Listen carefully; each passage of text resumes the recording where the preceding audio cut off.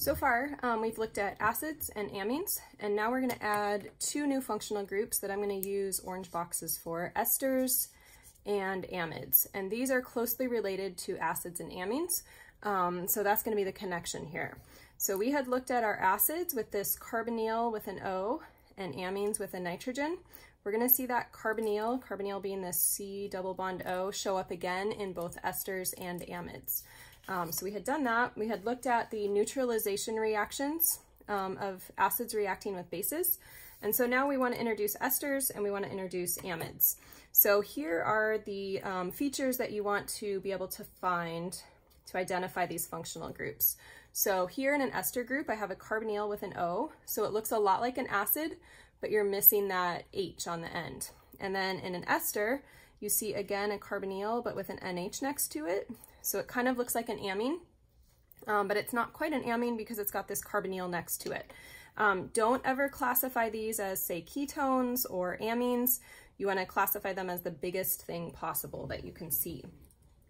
So for an ester, the way that I would write this generically would be R, carbonyl, O, and then R prime, meaning it could be something else on the other side.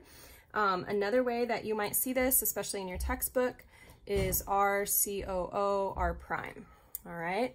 Over here for the amides, very similarly, we would have R, COO, and then N, and then we could have an R prime, R double prime. There doesn't have to be a hydrogen, although this is how we're going to see it most often because that's how we see it in proteins, and that's where we're going to head to next. So these esters, we're going to see in chapter 15, and these amides we're going to see again in chapter 16. So we keep coming back to the same things here. So when I look at an ester, especially a small one like this, I would say that it is somewhat polar, but not quite as polar as a carboxylic acid, right? Because if I can look back to the carboxylic acids have that OH, which enables them to participate in hydrogen bonding with each other. And an ester has some oxygens, but not that OH bond. So polar, but not as polar. This is going to be not very reactive, although we'll see one important type of reaction. So not very reactive. Also, because this doesn't have that proton to donate, I would say that it's not acidic. The main place we're going to see these in chapter 15 is we're going to see that they show up in triglycerides. And those are the fats that you find in plants and animals. These are good links, and so these are going to link glycerols and fatty acids. They're going to link two parts of our triglycerides together. So that's a kind of quick recap on our esters. In contrast, the amides also are somewhat polar, especially if they have this NH here, but not as polar as, say, an amine like we saw up here, which has the NH2. So polar, but less than my amines. Also not very reactive.